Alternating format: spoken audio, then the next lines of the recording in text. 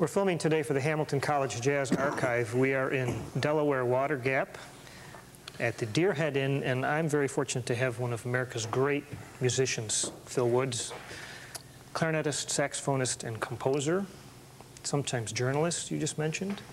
Well, so, occasionally. Yeah. I really appreciate you coming today. Thank you. Appreciate you coming and chatting. Glad to do it. A couple weeks ago when we had a brief conversation on the phone, you said you were taking time these days to do some writing and kind of reflecting. And what do you reflect and write on these days? How lucky I am to make a living doing something I love to do.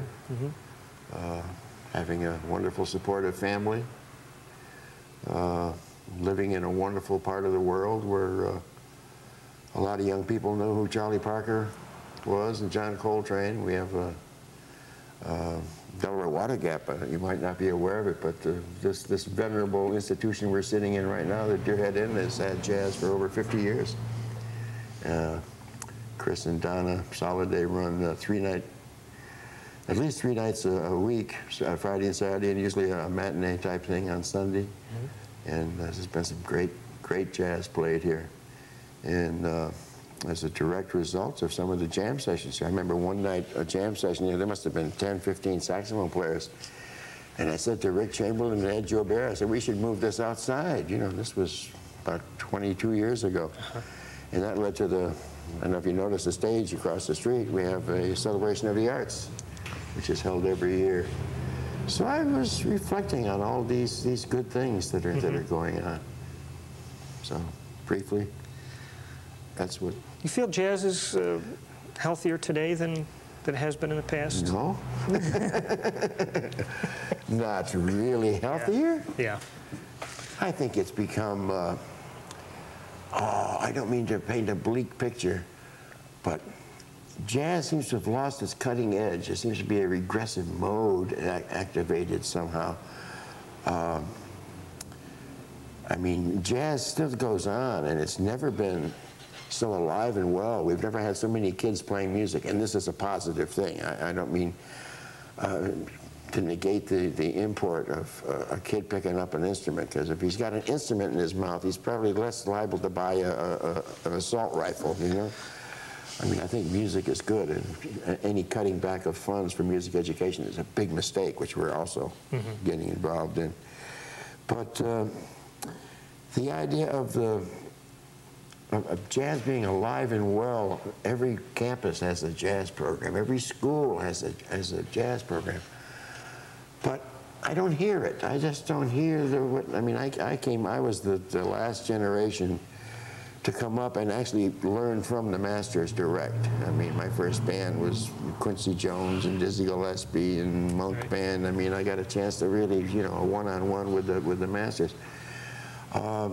I'm not saying, and I'm not indicting jazz education. I think it's a great thing, but a university should reflect the needs of society, you know. And society doesn't need quite as many tenor players as we're graduating. I mean, I'd like to find a gig for all of those tenor players, you know. And now the gigs, the jazz gigs, I mean, everybody's still playing Scrapper from the Apple and Stella by Starlight and the old war horses, you know, which is fine and good. But jazz should be more cutting edge. Jazz should be more now. I don't hear anybody doing like what Dolphy did or what Ornette did. I love what John Zorn is doing, which I don't know if you call it jazz. But I think the musician of the future is not going to be just a jazz type of person. I think it's going to be more, I mean, a typical set might be a tango of Astor Piazzolla, a bossa nova, some pygmy music from Africa, a little Charlie Parker, a little free Archie Shepp. I mean, it's kind of become so collated and codified that everybody now has the same real book, the same fake books. This is good, but it's not. It should be more aggravating. It should stick in the craw. It's too acceptable. You know, it's not. It's lacking color and it's lacking a bit of humor. It doesn't quite have the humor. I mean, where are the Zoot Simses and Al Collins? You know, Al Collins, like in Copenhagen, they said, Al, have you tried the elephant beer? And Al came back and said, I drink to forget, man. You know, I mean, I don't hear that. I mean, God bless the kids, you know, but too many three-piece suits and managers, you know? You think it's trying to, that part of that comes from trying to find its marketplace? Oh, I'm sure that's a lot to do with it, yeah. I'm sure. Yeah. There's a couple of statements I've read that were kind of humorous from you yourself about part of jazz education should be getting on a bus and riding around. You know. Yeah. Get fitted out with, get some ill-fitting uniforms, you know, very uncomfortable. You know, the lightweight in the winter, the heavyweight in the summer. A bus whose windows don't open, no air conditioning, no Walkmans allowed. Oh. Everybody's got a double. You know, you got all the saxophones got to have at least 4 or 5 cases to carry, and a big, thick book of about 400 charts. Put everybody on the bus and just drive around in circles on the campus for about 12, 15 hours, you know. Then get off the bus, everybody put on these terrible uniforms, you know, call out a set, and the book is never in order. It's like Gene Quill style, you know, 1, 2, 47, 93, 207, 5. Call out the set real quick. 7, 26, you know. Everybody gets all their instruments out, you know. Okay, put the instruments back, put the music back, we put your book in order, hang up your suit, get back on the bus, drive around for another 12, 15 hours, you know. Do it once again. And I think you might cut the wheat from the chaff, you know. See how many kids now, graduate who wants to do this? I mean, it's an exaggeration, but all points, yes, because there are no more big bands where you could even do this conceivably. But I mean, that's the way it used to be. And I don't think it has to be that way. But nevertheless, the hardest part of the music business is the traveling, whether it's a bus or a plane or just the idea of existing, you know. I mean, it ain't about playing. The playing is easy. It's all the nonsense you go through to bring your horn up to the bandstand. That's the altar. That's the safe place. Well, you had said in one of your liner notes from a recent CD that there's only a handful of players that changed jazz history. Essentially, I think that's without me stroking your ego or anything. Where do you think you fit in there?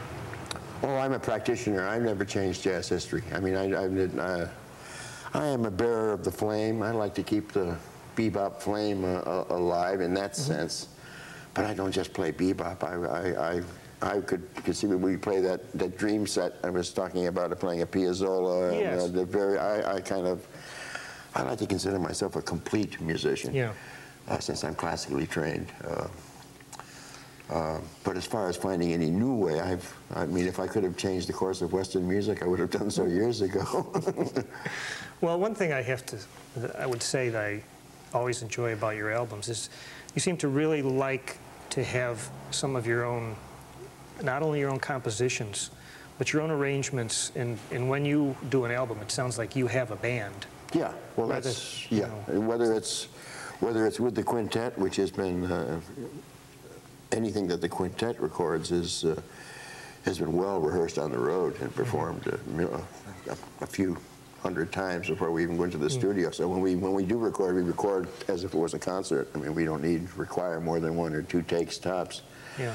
But even other recordings that I would do as a guest, I like to think I'm well prepared before I go in. I do a lot of research. I like to find tunes I haven't done before that nobody else has done.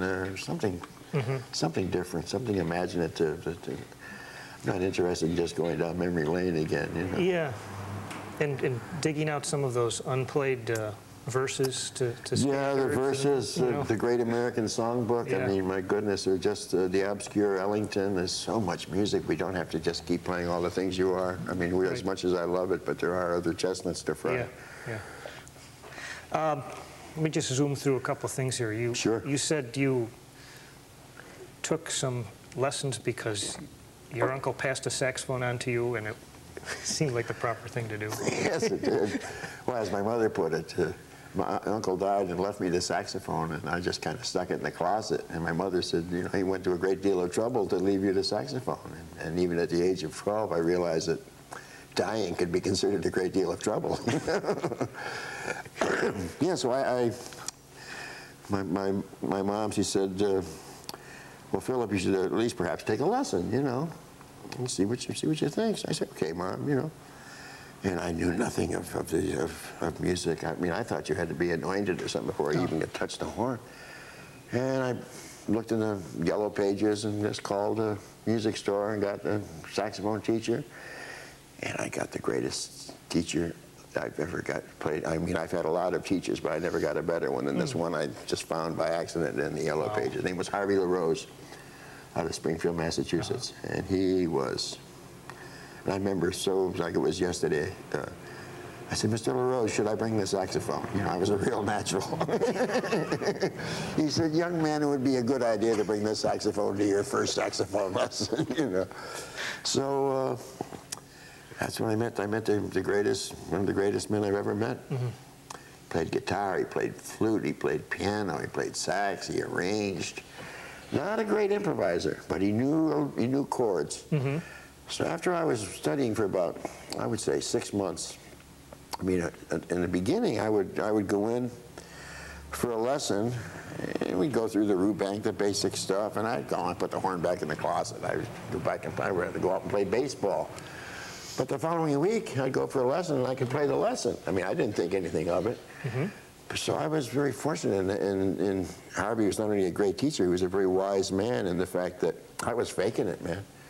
I mean, if I had a more traditional type of teacher, a more old-fashioned type of teacher who could have discouraged my efforts. So how dare you? You're using your ear to play music, you know? Oh, there were such animals, you know. I think that's. So Harvey recognized the fact that I must have a fair retentive ability and a darn good ear if I could play the lesson, and he knew I wasn't practicing. The teacher can always tell whether you're practicing or not. So I was, it wasn't long before I was smitten. I mean, I loved it. I mean, he was so good as a teacher that I fell in love with the idea of playing, and I got very good at it. In my lessons, within a few short months, Harvey would give me the 4 pop songs of the week, and he would play the piano. He would accompany me at the piano. And these were all standards. I mean, I was learning standards at the age of 12, 13 years old, and he would tell me what the chords were and what scale possibilities were. Mm. I mean, fantastic improvisation lessons, you know. And I graduated high school at the age of 16, and I wanted to go on with my music education. And you ended up at Juilliard? I went to Manhattan School of Music for a summer course. I wanted to be in New York. That's where Charlie Parker was. Yeah. But I couldn't really tell Mom. I had to, you know, kind of. I wanted to study too. I really wasn't sure about the jazz thing. I know I wanted to be a musician, but I didn't know about the jazz thing. I knew it was going to be rough. But I did want to learn more about music. In those days, there was no other way to learn music except in a conservatory or through the classical regime. I mean, there was no jazz. A few. Manus School was starting up. There was a few jazzy type of schools, but it didn't have the impact that it does today. Well, in fact, you had to major in the clarinet, didn't you? Yes. Juilliard? Yes. As far as I know, there was not a saxophone major. Mm-hmm. I've since checked it out, and it seems like there was a saxophone major. Maybe I just wasn't aware of it at the time, but it was fairly new in the curriculum at any rate. It wasn't in the catalog that I ever saw. I think Joe Allard was the first teacher there, and that was about, it might have been the year I actually went. But I was not interested in playing classical saxophone. It's limited repertoire. Yeah, a bit of an oxymoron almost. Yeah, but clarinet, I mean, I think it served me well. I mean, I could work on my Mozart, with the keyboard stuff, work on Bach and fugal technique, and haunt the composer's workshops. And I heard John Cage lecture. I heard one of the early performances of the Concord Sonata. I saw the premiere of the Rake's Progress, Stravinsky. I used to haunt the composer forum over at Columbia. Heard Ushachevsky's first tape experiments and the first musique concrète. And the composition class. I was very interested in writing music too. It was Persichetti, Henry Brandt, William Schumann, who was Peter Menon, who was my teacher. Just an incredible staff. That's what I really enjoyed. I sort of minored in composition. And I pretended to be constipated for the rest of the time for playing the clarinet. Yeah. But I was like 14th in line for the training orchestra, so I didn't get a whole lot of ensemble work there. But so I would, you know, at night I would study bebop, Charlie Parker, have the radio on, listen to broadcasts from Birdland, and do my species counterpoint exercises. And then the next day I'd work on Mozart and Brahms. So. You had it surrounded. And I was in the middle of New York City where it was all happening. So yeah. I was blessed in that sense of being, talk about it being tempered in the kiln. I mean, that was a hot place to be in the late 40s. Yeah. And in some of the, you were playing with Charlie Barnett on and off? And I took a leave of absence my last year of Juilliard to go on the road with Barnett. I started off on fourth tenor, and then on the second tour I was playing lead alto. In fact, my final exam coincided with, we were doing a week at the Apollo Theater, which is 125th Street. And Juilliard is 122nd Street. Pretty close geographically, but philosophically, they're hundreds of miles apart. But yeah, it was very interesting. That's interesting to think about that. You know, you're going to do your final exam in this whole kind of world right here, and then walk 3 blocks down there. Well, yeah. And you got it. Well, the problem was, you see, that between shows, I was practicing. I was doing the Stravinsky 3 unaccompanied. I was going to be the first guy to ever play that at Juilliard, to my knowledge, anyway. I was doing the Brahms and the Mozart, Brahms F minor, and I was practicing at the Apollo between shows, and I thought I had my clarinet hidden away pretty carefully. So when I showed up for the morning show, and then I had a time to go to my final exam between shows, my clarinet was stolen. That was not a good point, but it all worked out. But that was that was very strange. I had to show up for my exam and say, I can't take my exam. My clarinet was stolen. My teacher flipped out. You know, it was a rather bleak day in Black Rock. Well, at what point in all this musical activity did you decide, or did you decide, that you were going to make a career out of jazz playing? Was it a conscious decision, or did it kind of just fall in your lap? I wanted to be a musician, and I kind of fell into the studio thing. And I could always jam. I mean, Springfield, Massachusetts, back in those days, we had a little bebop band with Sal Salvador, guitar player with Kenton. Joe Morello, who became Brubeck's drummer, his famous Take 5 solo is Joe Morello. Chuck Andrews on bass. He was with Woody Herman's band when Nat Pierce was the piano player. And who am I leaving out? Oh, Hal Serra, very fine piano player. And we had and Al Bryant on trumpet, who used to, I think he's maybe still out there, contracting for Lionel Hampton's band. So we had a little bebop band at that time. In fact, Hal Serra and I used to come to New York to study with Tristano. Hal started studying with Tristano, and I said, I'd like to take some lessons. So prior to moving to New York for that summer course at Manhattan, I was commuting from Springfield to take lessons with Tristano. So I guess I always wanted to be a jazzman. I didn't think I was really worthy. I mean, I didn't know whether I had it. I mean, I had the same doubts any young person does. You know, you don't know how you are until you get out there and compete. But one thing I learned at Juilliard was that, I mean, as a jazz man, I always thought, well, I can't be as good as these classical guys. You know, there's always been that divide between we play classical, but I mean, even though I was a clarinet major, I was still the guy that played the alto sax. Everybody knows who you are in a school situation. You know, there's the lounge lizards, and then there's the beboppers and all that. But it turned out that, I mean, not competing, but being around all these other kids, I found out I was better than I thought I was. I mean, I could play the piano. A lot of the violin players couldn't play the piano. I mean, I could play a little bebop Bud Powell, but it served me very well for placement in my keyboard harmony class. I could at least get around, and I could read because I worked at it. A lot of the fiddle players weren't so scared. Classical people weren't quite that concerned about it, whereas jazz man, usually, most jazz cats have a very nice understanding of keyboard harmony. Right. You know, it kind of goes with the turf. So yeah, indirectly, I always was aiming towards being a jazz man. When was the first time you saw Charlie Parker play live, and did it kind of effect did it have on you? Well, it's interesting because Harvey LaRose, the first music I ever played of jazz was he gave me transcribed Benny Carter solos. And then within about a week or within that month, Ellington came to town. And I saw Hodges, and Hodges stepped down and he played Mood to be Wooed. And my teacher, how wise he was. The week before, I was given that for a lesson. So here I got a chance to see Hodges. And then my friend Hal Serra and I picked up the latest record of this guy called Charlie Parker, and it was Coco. And another record was Shaw Nuff. Shaw Nuff on one side, and the other side, I think, was How High the Moon, or maybe vice versa, but it was, you know, two different bands.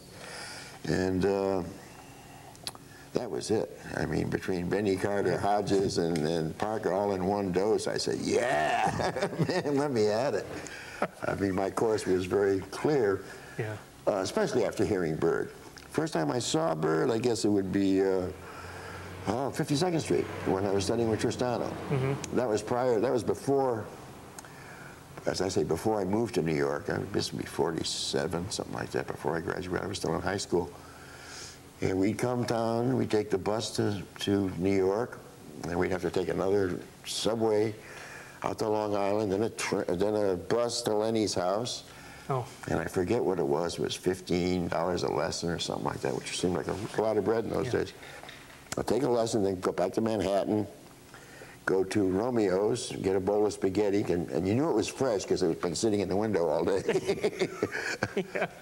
And then we go to Main Stem Records and get the latest Bud and Bird and Diz, whatever we could afford. And there was 78s, of course, in those days.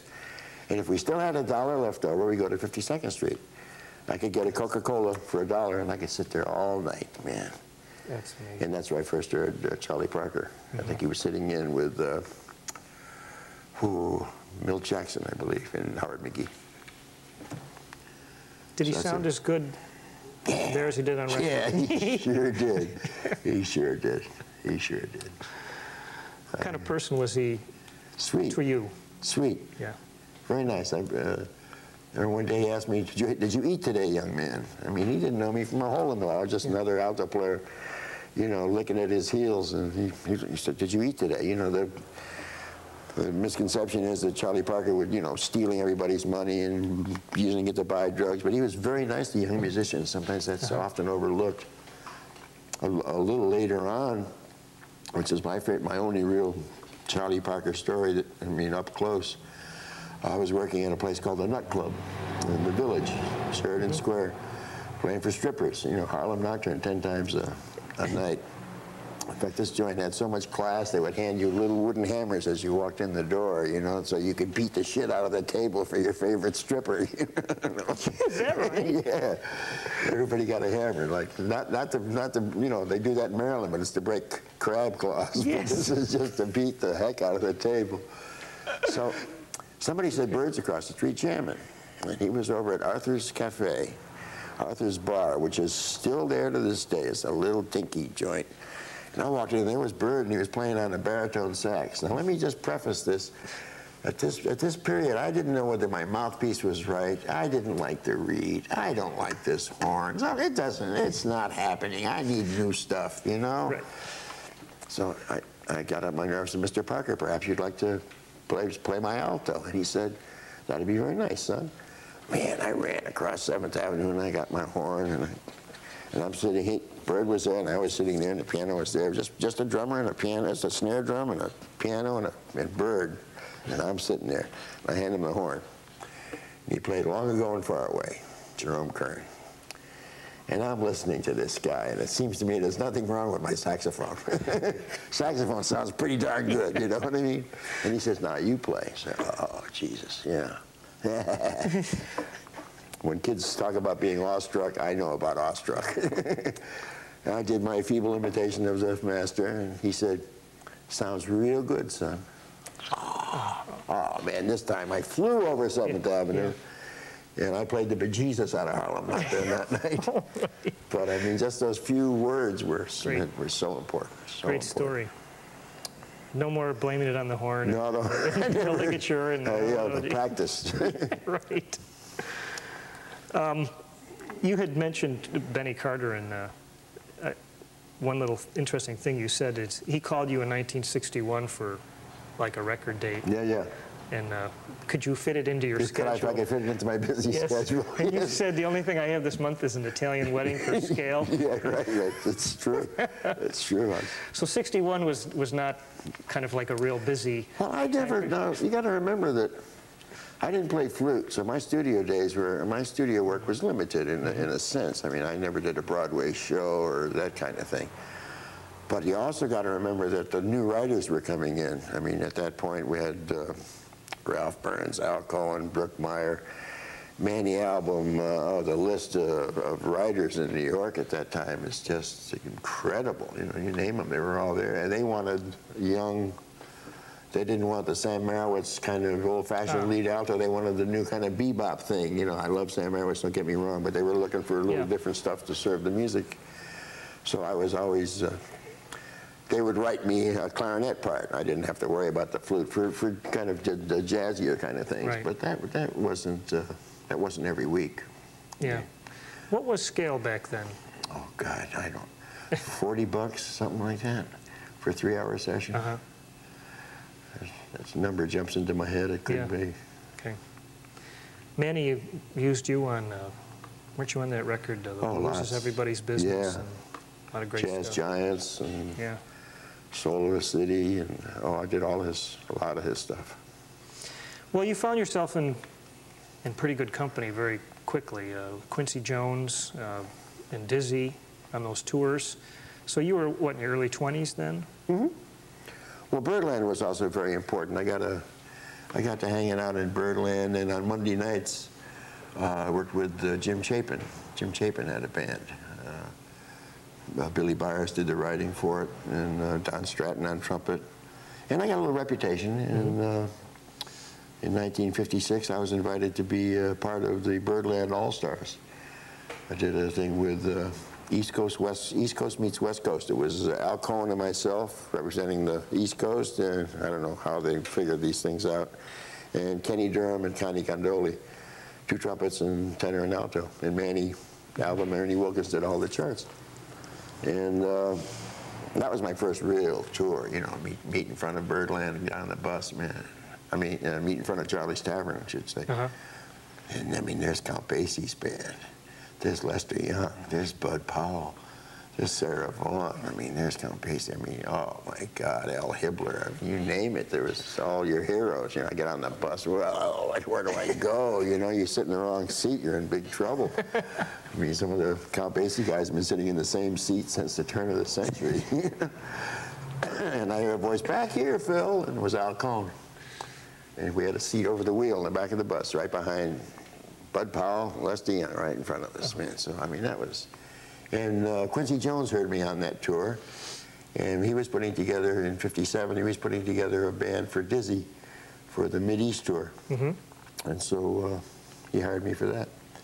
And Dizzy was very important. And, I mean, if you're good enough to work with Dizzy Gillespie, that does wonders for opening up other doors for you. Yeah. Did you like going overseas for the first time? Well, it's pretty weird. I mean, you know, first overseas trip, we landed in Abadan, Iran. You know, that was the first stop, you know. 10 minutes later, Frank Riak is in an opium den. I mean, you know, what was happening, Jack?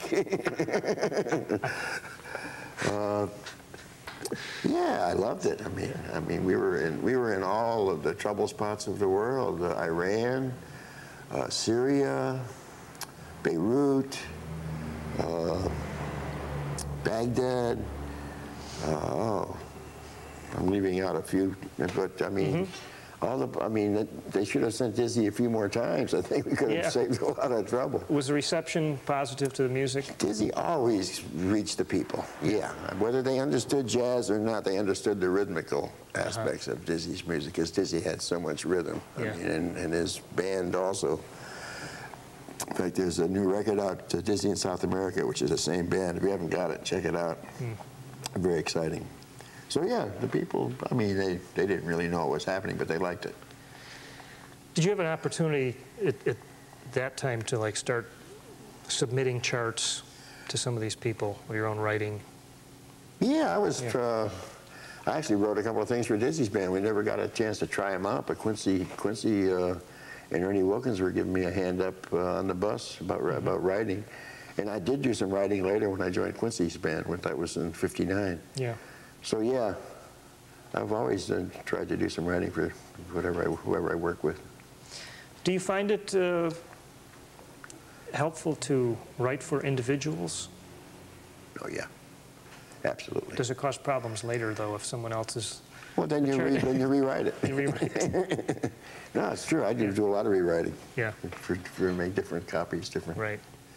Different. Imagine just like Ellington did, you know, when he had the different well, whatever. star soloists. Yeah.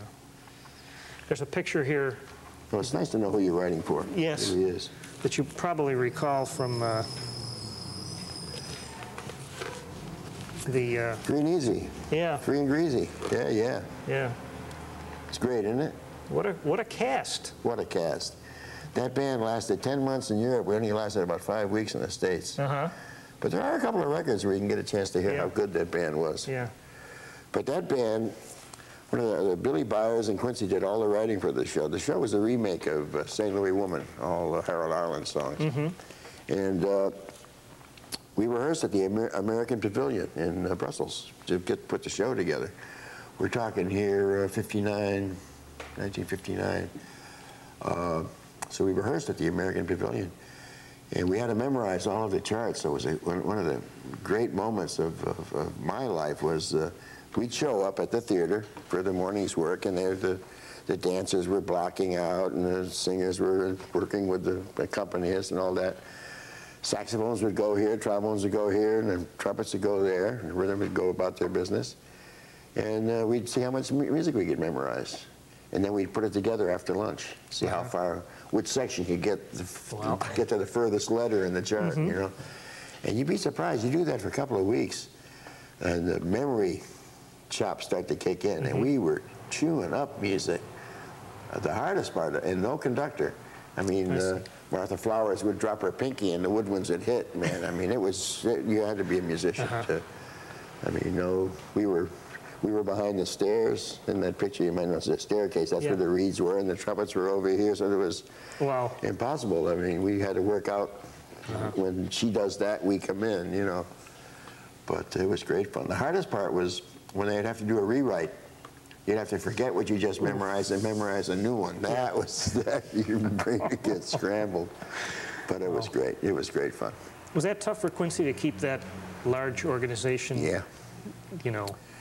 When the story is told, that's why Quincy is who he is. I mean, a lot of people say, why doesn't he do more for jazz? Man, I remember we did a tour of Yugoslavia, one of the toughest tours I've ever been on in my life, to the same period. In other words, the show closed, I think the show lasted 4 or 5 months, and it folded. It just never took off. It was much too hip for Europe. It didn't, I mean, I didn't understand the jargon, you know, the hip talk and all that, because it was a black show, essentially.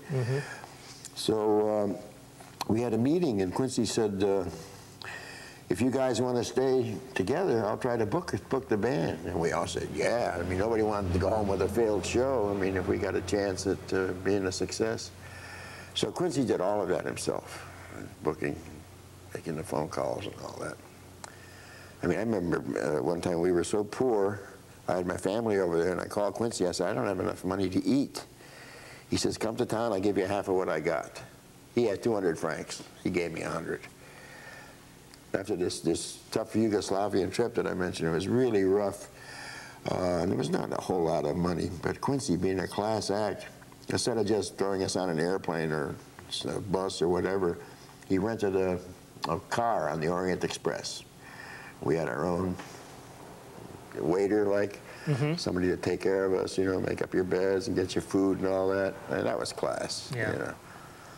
No, I've always said that if Quincy calls and needs me, I'll be there in a minute to play anything he wants. So I love him. Cool. Did you get a taste of Europe that kind of made a good impression on you? So because you went back. Oh, sure. I got a chance to realize that there's another way. It isn't just the American way. There's other ways there's other democracies that are pretty darn good too. Yeah. I urge every young artist or young person to jump on a tramp steamer and go see how some other societies operate with the same problems that we have. Some of them we could learn so much from some of the smaller democracies, Denmark in particular, Holland for its liberalism. Way ahead of us, way ahead of us. And, you know, every country, well, my God, what is it, 90% of all civilizations have Medicare plan that's a lot superior to what we're doing here, you know. I mean, they don't worry about that, especially in Scandinavia. It's from birth to death, you're taken care of. You know, you pay a lot of taxes, but nobody goes broke if you get sick, you know. It's just, and their respect for the arts. Yeah. I don't think the average guy in France wants his daughter to marry a tenor man any more than an American guy who works in an auto factory wants his daughter to marry a tenor man. But they realize the arts are important, you know. I mean, they don't, when a building gets old, they don't just rip it down, you know. They're older and a little wiser. Yeah. America's still very young, and someday I hope that we become. That's true, you know. Become as wise. Yeah, we're just kids. We're just kids. We'll get there. Right. We'll get there. I mean, I have high hopes for this country. It's just the growing pains are tough. Yeah. It's a huge democracy. It's a lot easier to manipulate a smaller democracy. I mean, of course, Holland and Denmark, and they work better. They got, man, a tenth of the population of what we have. Right. But we're doing okay, but we got a long ways to go. And sometimes it seems like it'll never get done. But, but there is progress being made, and it's just going to take another couple hundred years, and we'll get somewhere. Did you notice any difference in the racial relations between the band members and the audience? In Europe? In Europe. Of course. Yeah. Well, we could all stay in the same hotel. I mean, in '56, if we went anywhere, if we went below Baltimore, the white guys would have to go to this hotel. I mean, come on, you know. I mean, that was going on right up to the time the civil rights movement in the '60s, you know. Right. I mean, that's just yesterday. And so we've made some progress. Yeah. I mean, I'd like to be positive about it. It's not fast enough, not good enough, but we're painfully trying to get there. I do believe. Right. I do believe there are some good people in this country that are trying to do the right thing. You know? I think we got a lot of bad people too. And I think too many good people don't speak up. You know, and if the good people don't speak up, the bad guys win. It's really that simple. You know, I guess everybody knows this, but sometimes you have to stress the obvious. Well, your recording list, your discography is really quite extensive. If you had a decent success with record companies over the years, trying to play what you want? Record companies? I've never had a problem. I was with Prestige. Nobody told us what to play. Yeah. No, in those days, in the days of the independents, I mean, they were quite willing to rip you off modestly, you know. No, I mean, you know, you always have to give your tunes away in those days. I mean, that was part of the deal. That's okay. That was okay. I mean, I was at the time I didn't understand it, but we were never asked to compromise in the music, never asked to compete with the majors. Whereas today, some of the big record companies, I don't, you know, now you're talking about a big rip, you know. I mean, some of these kids with the limos and stuff, they think the record company is paying for the limos. No, kids, check the fine print.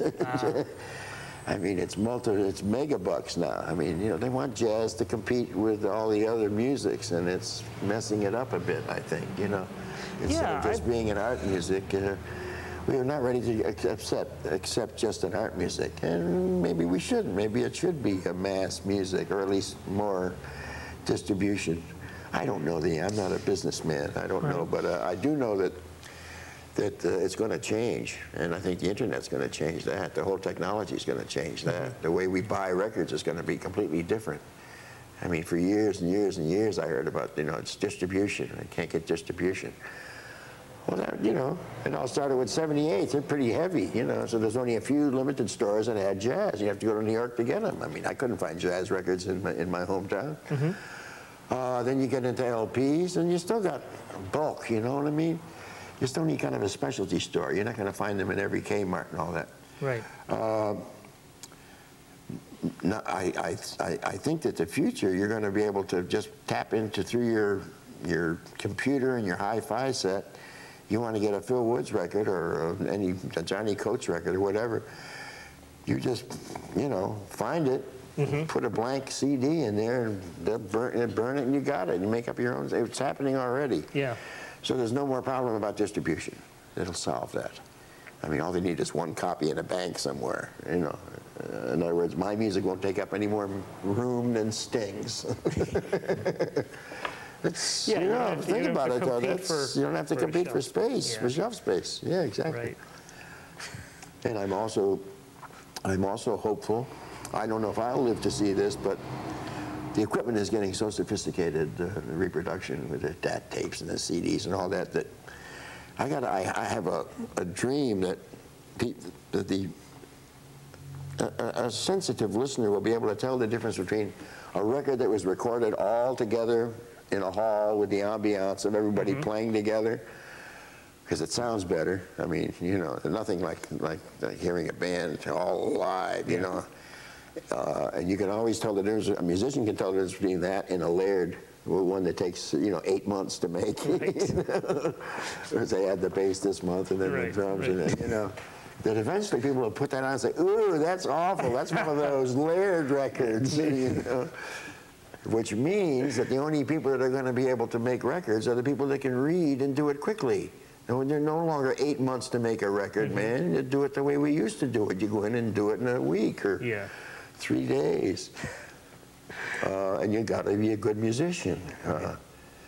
You know, now it's so much lame stuff. I mean, in the old days, even garbage music was played by good musicians.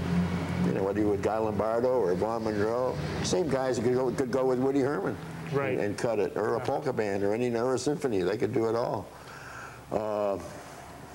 It's not that way. Yeah. You know, just look at Berkeley, where they got 40,000 guitar players, man, who can't even tune up. You know, I mean, you know, perfect ears, no holes. Oh, ouch.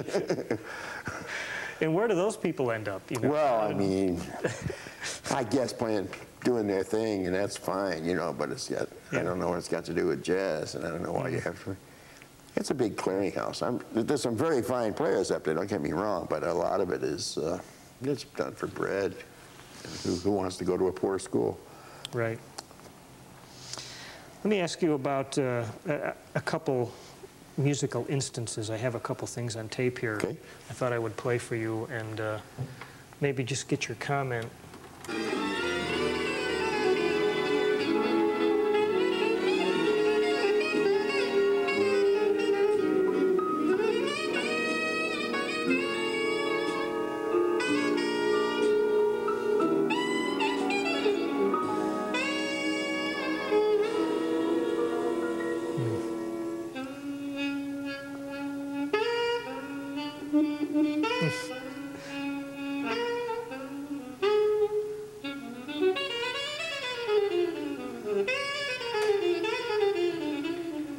December '67.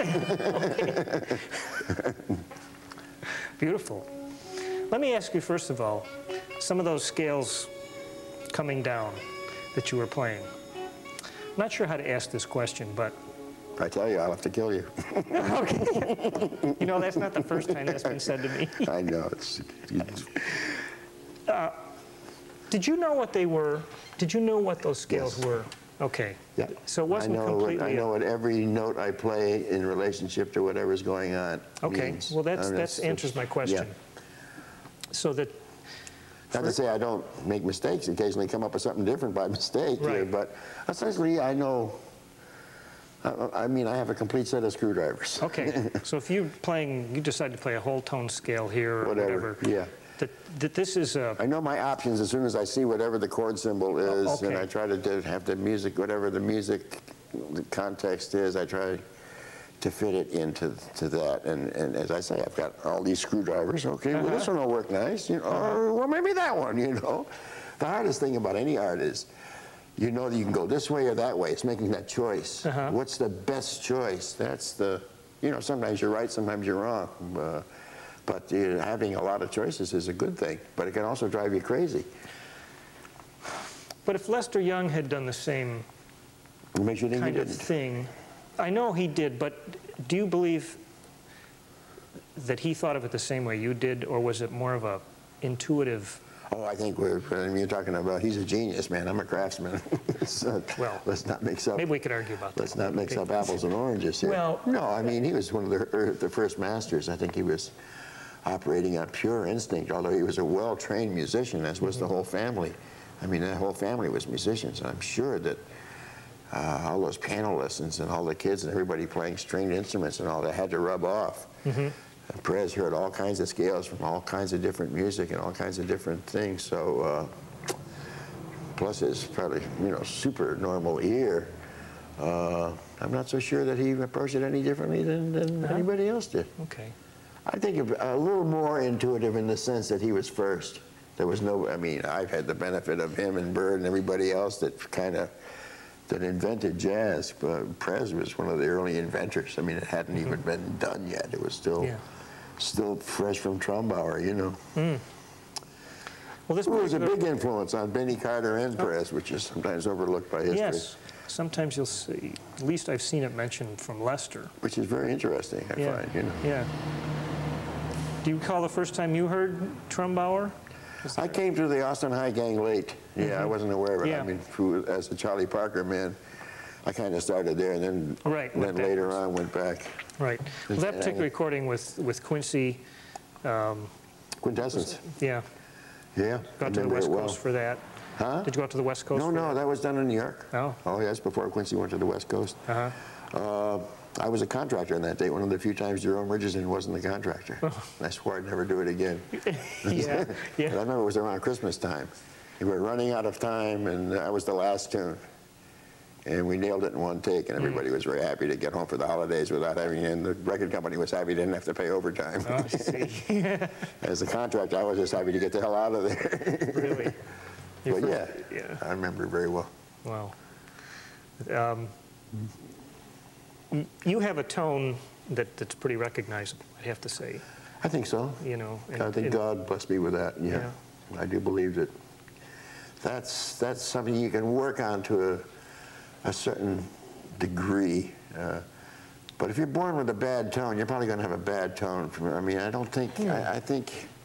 I think I was put on this earth to play the saxophone. I mean, I think I'm built. My physiognomy is kind of made to be a saxophone player. I mean, it didn't occur to me till much later. But well, you and Cannonball. No, I think so. Yeah. I mean, for whatever it's worth. I mean, I believe in fate in that aspect of it, because I could always get a good sound. I mean, I didn't have to work at it, although I did a lot of long tones. But I got a good tone right from the beginning. I was lucky. I mean, I was blessed with a natural embouchure. Yeah. I never had to scuffle with it. I never tightened up here. I always breathed from the diaphragm. I've always tried to. The pitch was pretty well centered, and that's something that that's in the genes. I think that comes from your parents and all that. And my parents loved music, and I think that shows. Yeah. Some little quote I remember from one critic, and they commented on your placement in bebop, and that you played more in tune than almost all of them. It was a nice. Well, it's a nice thing to, yeah. I appreciate that. It's important. Here's another little cut. Thought we could.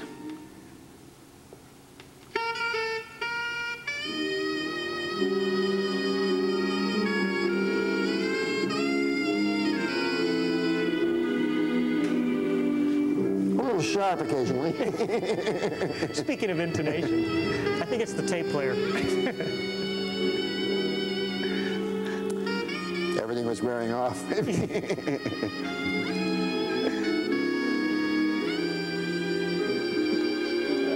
Let me read something you said about this. This is the Sun Suite, correct? He said, the entire suite covers much of my musical stages, from Juilliard to Charlie Barnett's band, to a beach on the Riviera, to starving to death in California.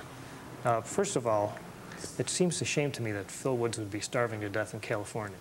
Oh, the year I spent in California, I made $3,000, man. Ooh. I mean, that might not be poverty level, but it's pretty close to it. Yeah. I mean, I wasn't looking to become a studio man there, but it didn't work out for me at all. Yeah. after the 10 months I spent in, after being in Europe for 5 years with my own band, you know, to go back to California, I don't know what I was thinking. I just wasn't, I wanted to have a swimming pool for some odd reason. Yeah.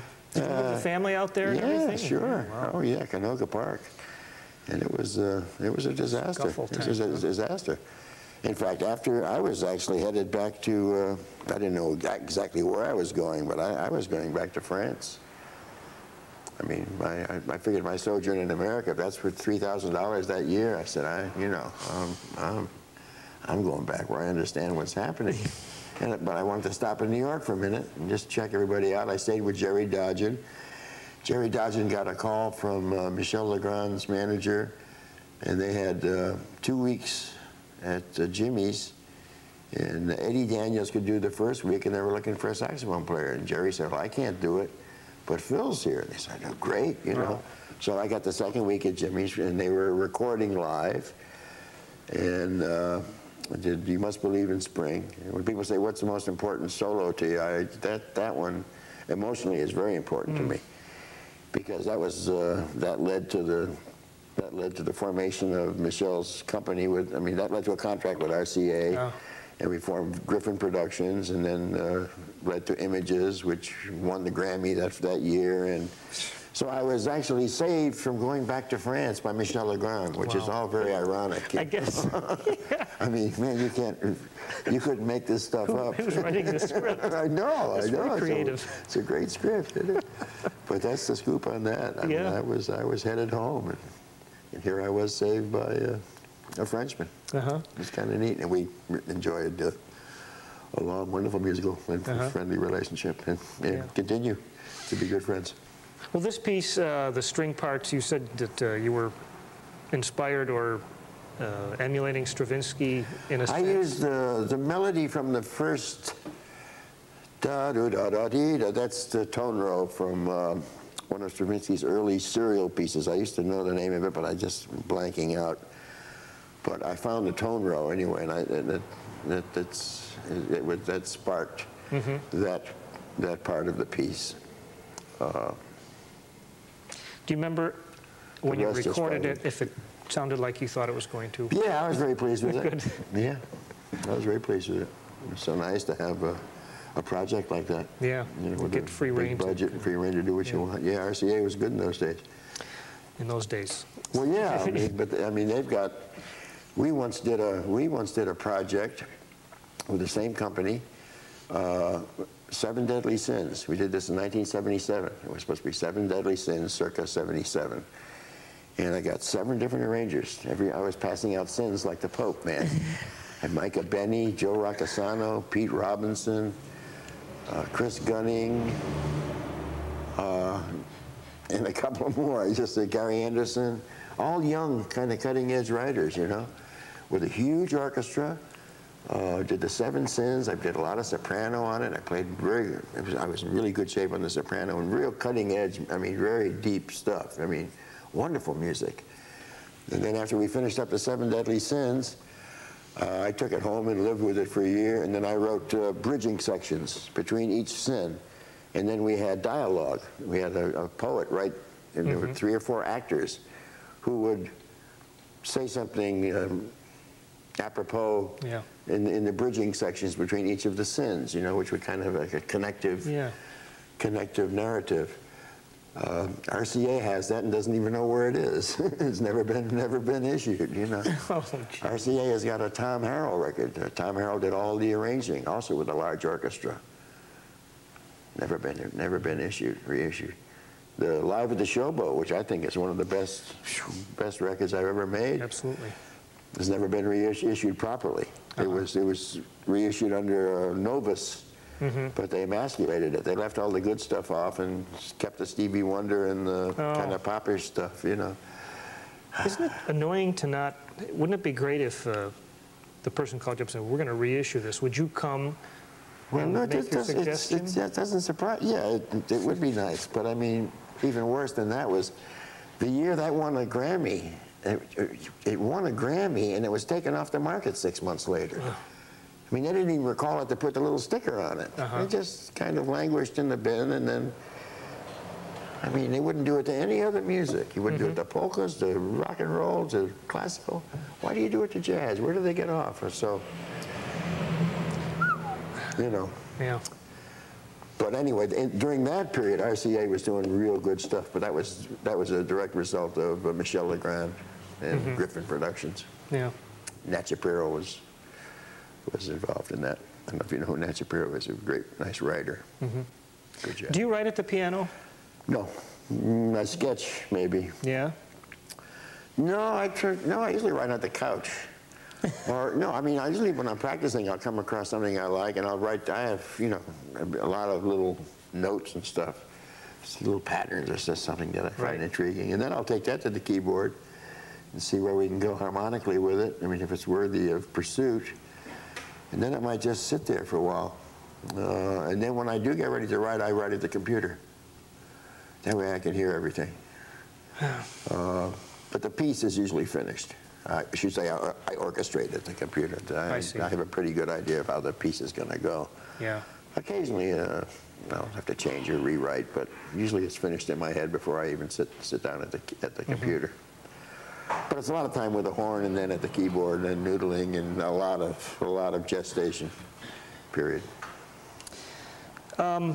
You've dabbled with electronics in the past. Sure. Has it been satisfying for you? It's not my strong suit, but I'm glad I checked it out. Yeah. I mean, I'm always interested in what's going on, sure.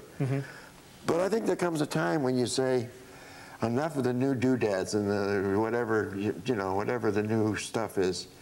After playing for 50 years, you got to kind of find your strengths. And I think my strengths are in playing a song well, and being able to improvise within a set of changes, you know? I mean, so I'm not concerned with experimentation anymore. I'm just kind of trying to just get to the core of what I do best. What was your reaction to music of Archie Shepp and Coltrane in their latter parts of his career anyway? I was more... Ascension and, you know, Ornette. I was more smitten with Dolphy, who was a dear friend. I loved it. I love Anthony Braxton's stuff. I love what those guys are doing. It's a lot better than a bunch of old guys sitting around in a garage playing Scrapple, you know? I'm really tired of that. Yeah, no, I mean, that's what an artist does, pushes it to the edge. And that's what John, I'm all for that. Whether it's my cup of tea has nothing to do with it. Jazz is not, it should not be played to make other jazz people feel comfortable. That's a statement I'd like to hear again. I mean... Yeah, do you understand what I'm saying, though? I mean, I didn't agree. I mean, I wasn't interested in going where John Coltrane went, but I'm so glad he did. I think elements of what Train and Ornette did, I utilized. I shouldn't say I didn't. I mean, that free, but nobody was freer than Charlie Parker. You know, and since I'm a well-trained musician, I mean, nothing's going to surprise my ears. I mean, you know, I mean, I listened to Ives since I was a kid. I mean, I listened to Stravinsky since I was a kid. I mean, this, you know, there's no big deal about a +9, you know, or a polychord, or Cecil banging the keyboard. It's all been done, man. It's all been done. But to be able to say something and keep that identity that people like Train and Dolphy and Ornette did, now that's art. That we need more of. I'd like to hear more of that. John Zorn fits this category. Okay. He's got a band called Masada, and it's funny. It'll go. He does a theme from Batman, and it'll go to a tune, and it'll go somewhere else. Just what we were talking about.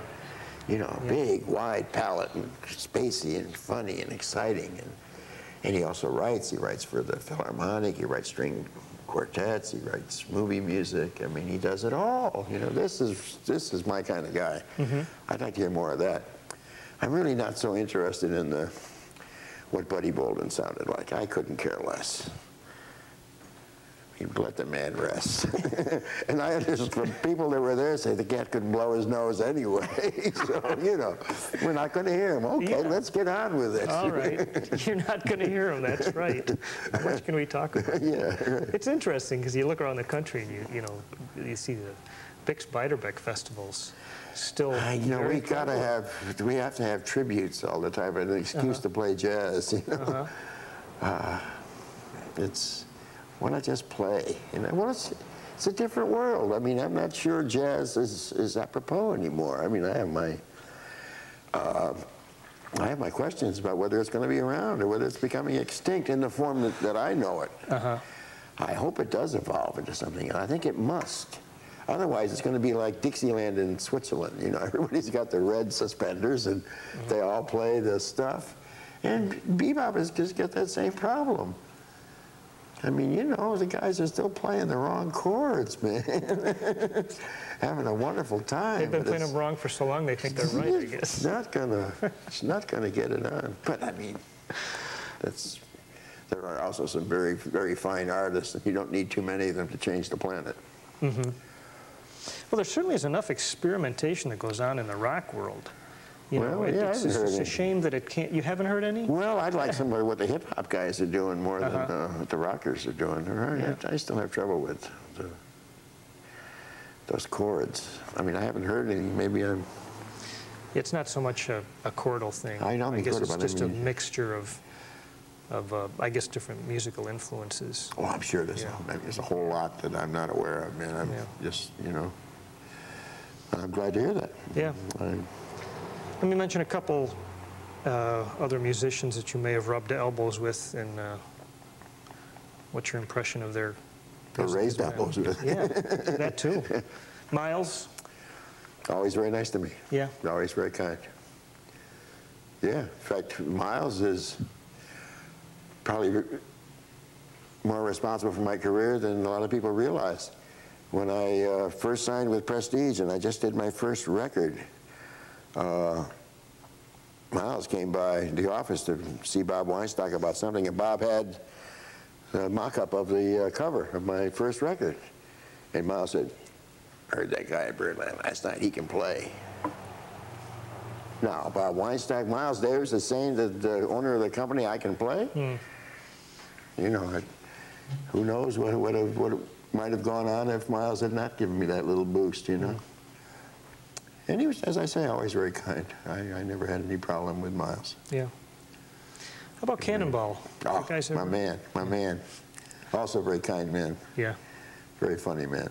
Yeah, it broke my heart when he went. It really, really upset me. We were pretty close. And he was very kind. He said some nice things about me, which I always appreciated. Right. One of the early supporters, and that meant a lot from somebody of his caliber. I can't recall, did you guys ever have a chance to record together? We recorded together, but I was just sitting in a section. The big band thing, Oliver Nelson, I think it is, Abstraction, or I forget the name of the piece. Something, Domination. Domination. But we hung out a lot. You and probably Jerome was there. I got to know, I knew him well. Well, I mean, I knew him real well in the fact that when I was working at the Nut Club, 53, 54, something like that, and Jackie McLean came by. Jackie was in the area, and we knew each other pretty well. He said, "Come on with me." I said, "Where are we going?" I said, "Come on." Went to the Bohemia. Now, you know, Bird had just died, so it had to be 55 or something, you know, whatever. Bird was gone. So Jackie and I figured we might get a gig now, you know what I mean? I mean, it's kind of cold, but nevertheless. Trying to find a positive in spite of the tragic loss. And we went in, and there was Oscar Pettiford's band. Yeah. And Cannonball was sitting, this guy was sitting in. And it was Julian. And I remember Jackie and I at the back of the hall, and we're listening to this son of a bitch. And in unison, we looked at each other and said, "Oh, shit." Like it was one voice. Oh, shit, where did this guy come from? He filled the hole, man. Quick, baby.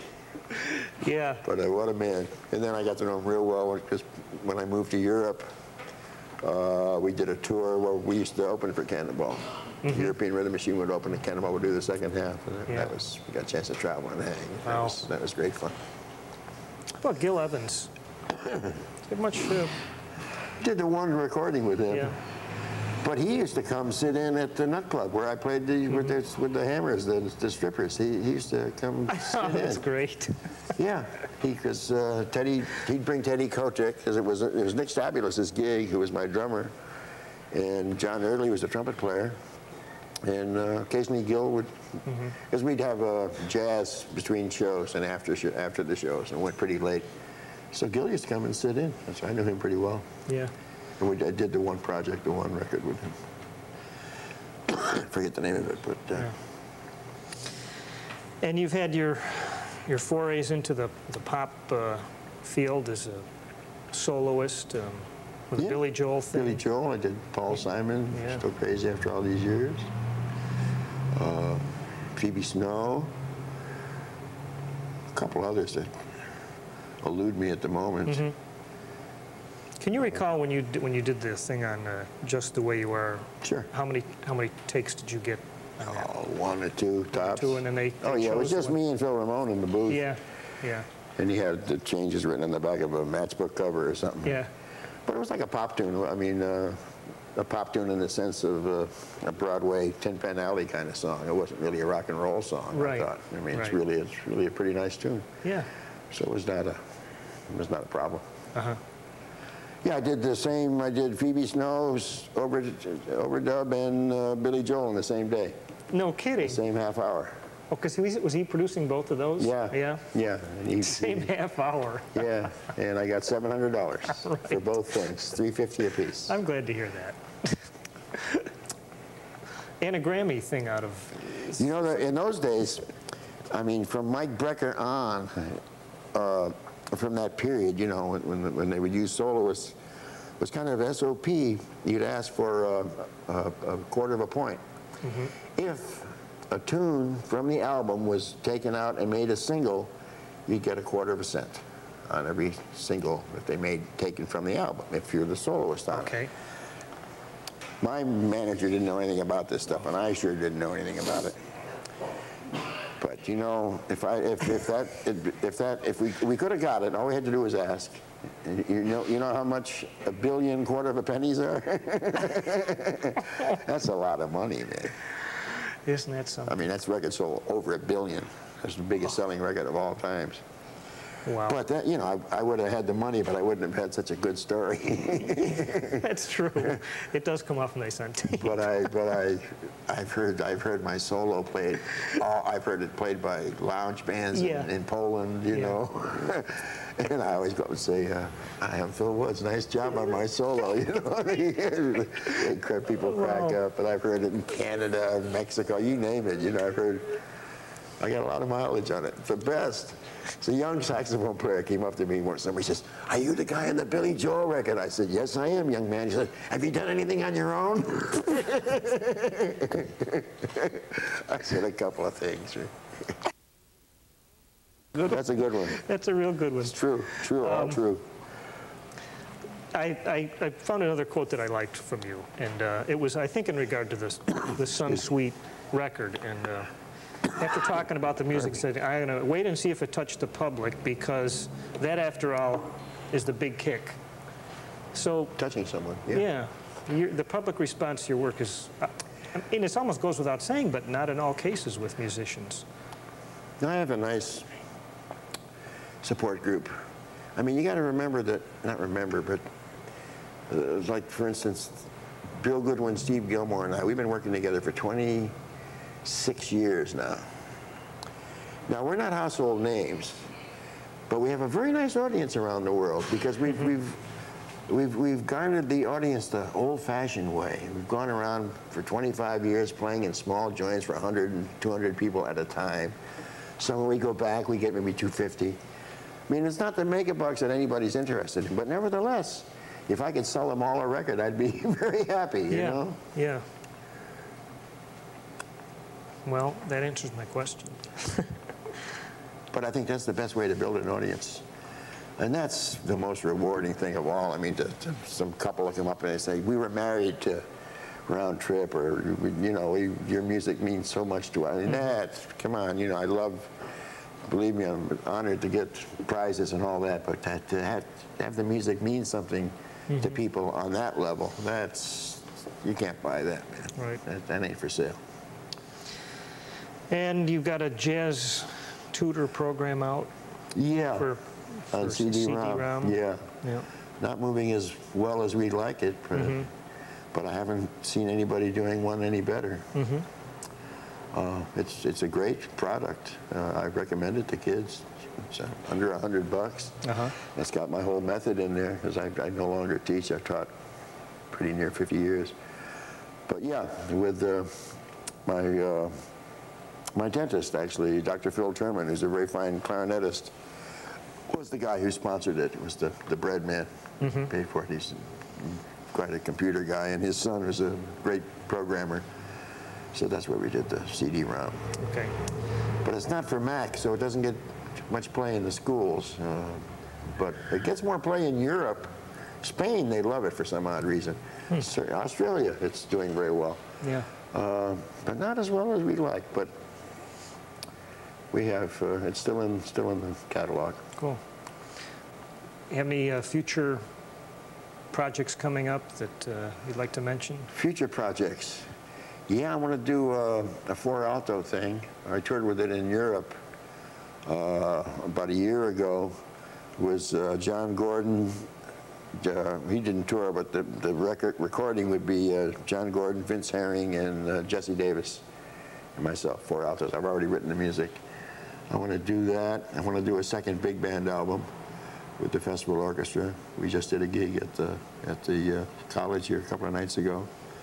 I got a whole bunch of new music. I'm writing for that. I want to do a second album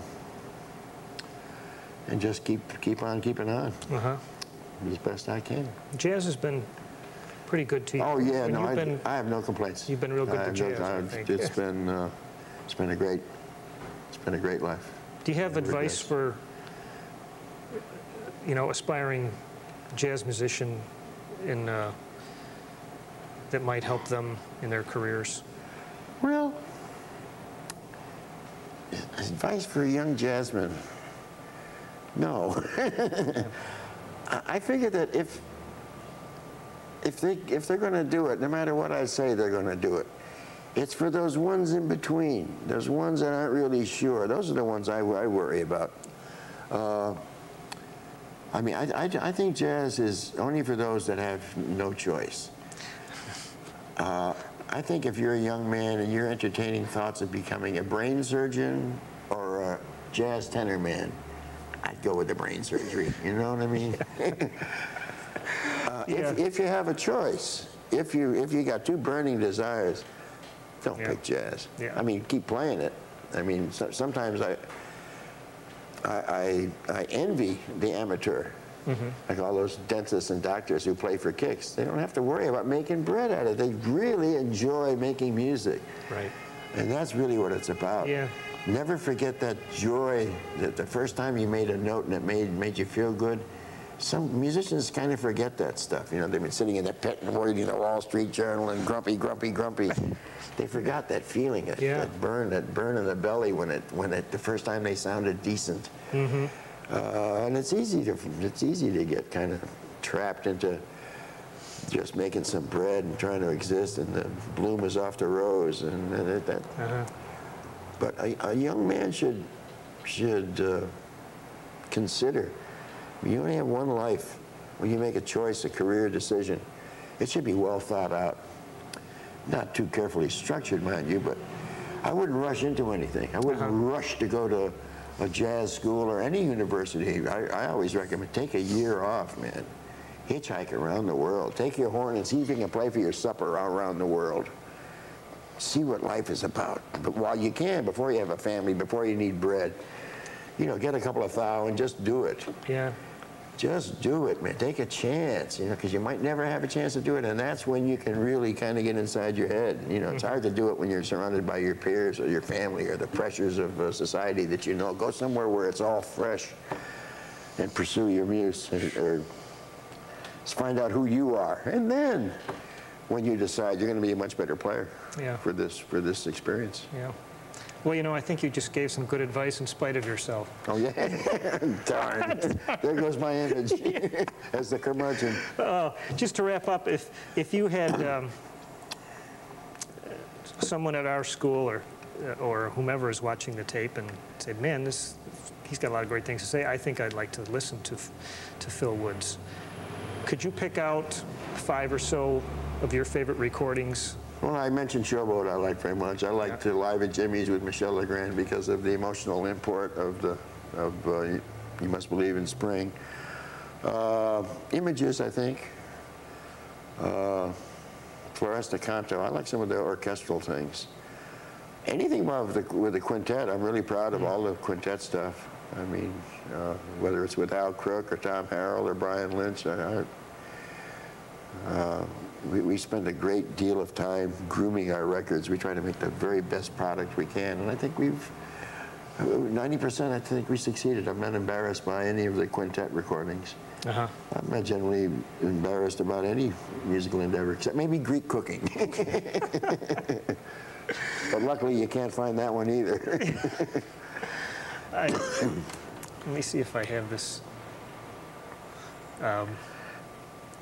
One of my favorite tunes off this was a Sleepin' Bee. Sleeping Bee, I knew you were going to play that. You did, huh?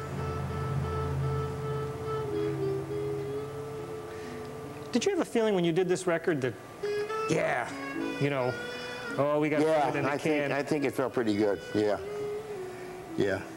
I did. That was a great period. Yeah. And you had the extra fellas, guitarist and. Well, no, Harry was a regular member of the band. No, Harry was a regular member. We just added the percussionist because of the Brazilian suite. Right. A lot of people like the idea that I started cheek to cheek with the Iber, the cadenza. Oh, right. Showing how hip I am. Yeah, right. That's a bear of a piece in itself. Yeah, that came out well. But yeah, this is a good band. But I like Flash. Flash for Concord, I think, came out very well. I like the little big band stuff. They're all my kids, man. I mean, you know, we put a lot of care and love into making records. Right. It's hard to pick the desert island one. Bring them all. Right. And they're not 78, so it's not that That's big right. a deal. They make a nice stocking stuffer. Right. All right, well, I really appreciate you coming out here. My pleasure, Mike. I enjoyed chatting with you. It's nice to sit in this kind of historical little atmosphere it's here. A lot of history here, man. You'll have to keep me informed when your festival is. Make sure you pick up a catalog and get on the mailing list here. Because we have some great stuff here. We really do. Good music. Thanks so much.